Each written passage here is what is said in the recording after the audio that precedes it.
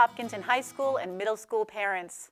I'm Carol Cavanaugh, Superintendent of the Hopkinton Public Schools, and in a couple of days school is going to start, and I want to be sure that we are aware of all of the procedures for traffic and for driving around arrival and dismissal at the high school and the middle school. At arrival, I want to make sure that you are aware that for efficient drop-off, everyone must do their part. There are ways that we're going to be driving into the high school and out of the high school as well as the middle school. Let's remember that even though we're operating on campus in a hybrid model, meaning only 50% of the students are coming to school each day, we will have increased numbers of people who are dropping their children off simply because our 77-seat buses are only holding 26 students this year. So we are grateful to parents for being agreeable to drive their children to school. We just want to make sure that that's going to happen effectively and efficiently. First of all, and this is very, very important, please do not arrive to drop your child off at 7 a.m. Our doors will not be opening.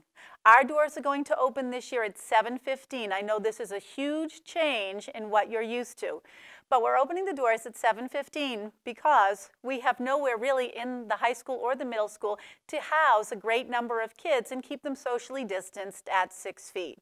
So we can open our doors at 7:15 and begin school on time. Again, please do not bring your children to school prior to 7:15. Remember, doors open at 7:15. When your children exit their vehicles, they must be wearing a mask. We did send out information about masks today. We are not allowing bandanas, we are not allowing gaiters, and we are asking that if your child is wearing a cloth mask, that it is multi-layer, and if your child is wearing a disposable mask, that it's technically a 3-ply or better mask. So what's the plan? You have seen me do this presentation before. If you are a person who typically drops off, you kind of know the drill. There are really two ways to drop off at the high school. Either way, you enter in through the main driveway. The question is, where are you going when you leave the high school? Parent drop-off plan number 1, that's what you will use if when you exit the high school, you will be heading toward Milford. Parent drop-off plan number 2, that's what you will use if when you exit the high school, you're heading back downtown toward the CVS. So for parent drop-off plan number 1, when you come into the driveway, what you want to do is you want to get into what used to be called the bus loop. So as you enter the driveway, you'll come in, bear right, loop around, and when you come back out again, this is going to allow you to take that right-hand turn toward Milford.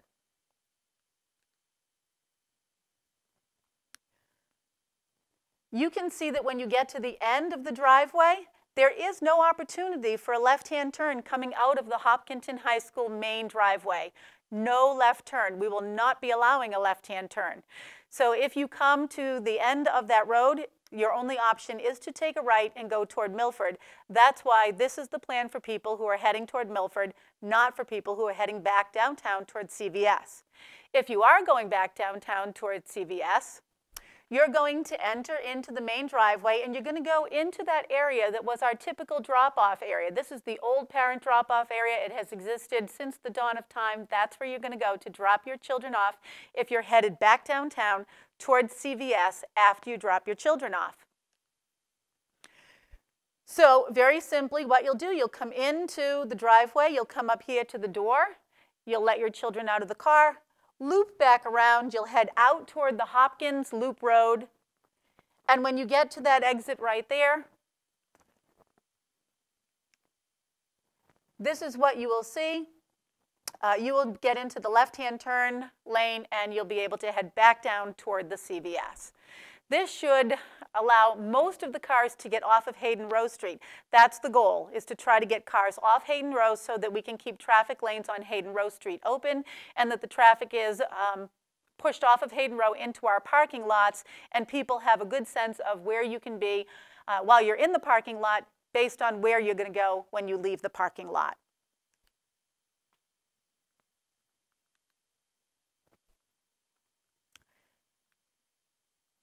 So, Hopkinton High School parents, if you're traveling north on Hayden Row Street from the Milford end, now we've talked about what would be happening if you were coming from downtown, you have only one drop-off option.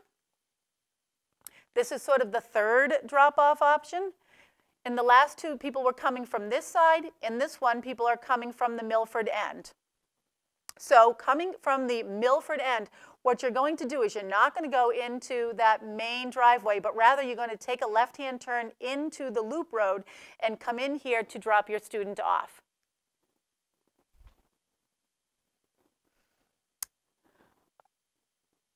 So you'll pass the HCA, you'll turn into the Hopkinton High School parking lot, you will loop around the drop-off area as indicated right here, you'll come right back out and you will be on the loop road and you can exit back out onto Hayden Road the same way you came in. And in that situation, you can turn either left or right. Please make sure that your kids have their bags in places that are easily accessible. You know, if we can, have bags ready and kids are just ready to jump out of the car, they've got their masks, they've got their backpacks, anything they're going to need for the day, that will certainly expedite the process. And please follow the instructions of the Hopkinton High School and Middle School administrators, the crossing guards, and the Hopkinton Police Department. All of those people will be out there on opening day to help you with this process. Middle school parents, please note that if you are dropping off at the middle school, kids, once again, will not be admitted into the building until 7:15. This is a huge change.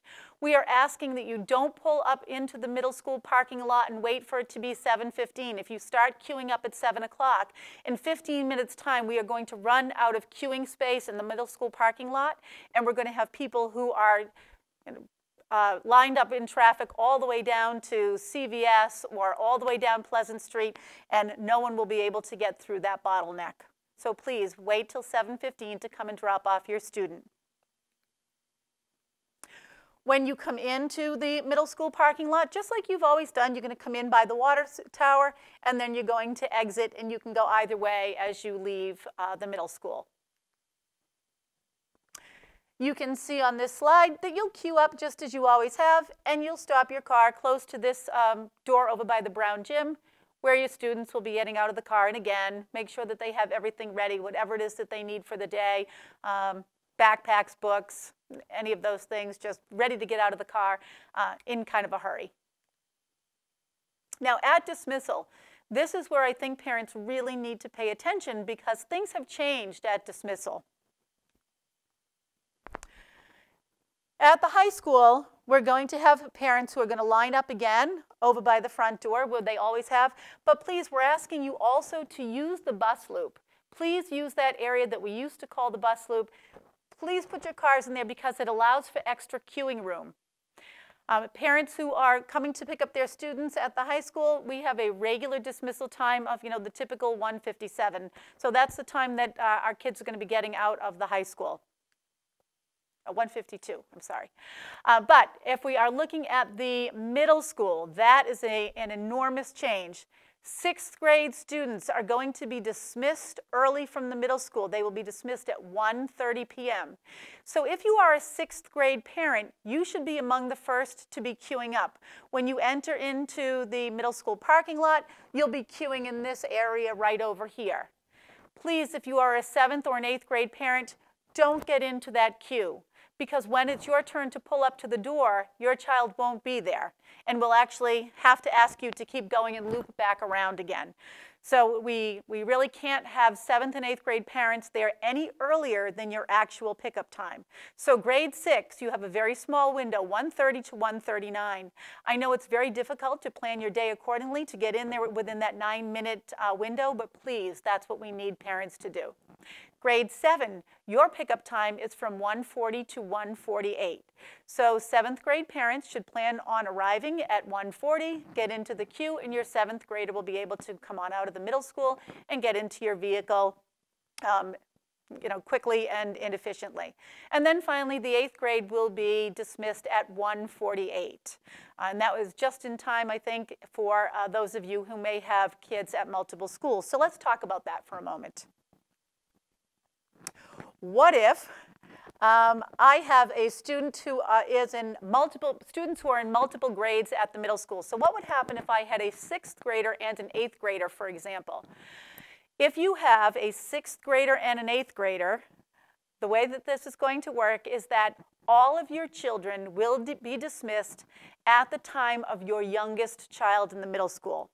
So if you have a 6th grader who's getting out of school at 1:30, your 8th grader, who would normally be getting out at 1:48, if that was the only child you have in school, will leave the building along with your 6th grader. So when you come to pick up your 6th grader at 1:30, your 6th grader and your 8th grader will be dismissed.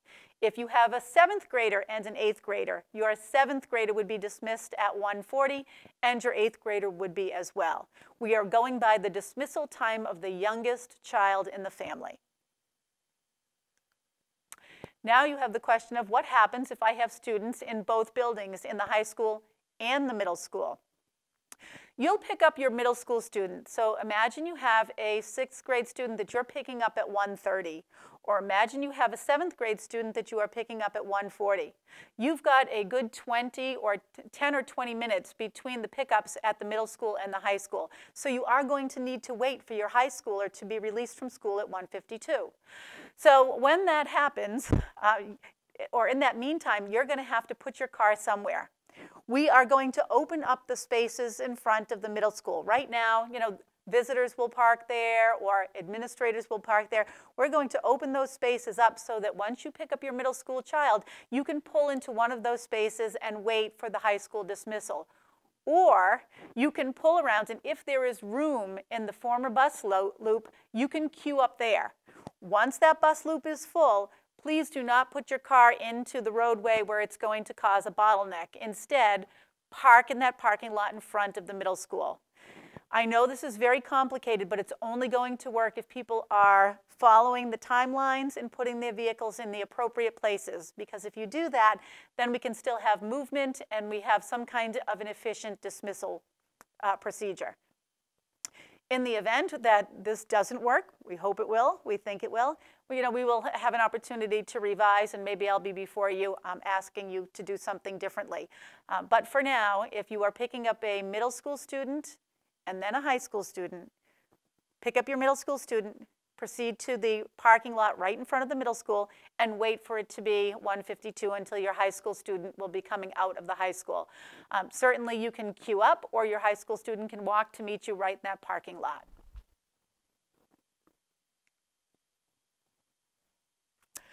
All right, once again, I will say that in order to make this work, we need everyone's help.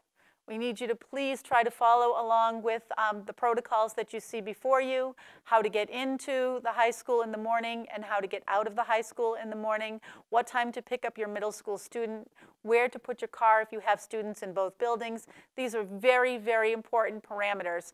And again, if you are a 7th or 8th grade parent who arrives at the middle school before the dismissal is entirely finished for the 6th grade, we are going to ask you to move along simply because we have to make sure that all of our 6th grade students are out before the 7th grade parents start to queue up.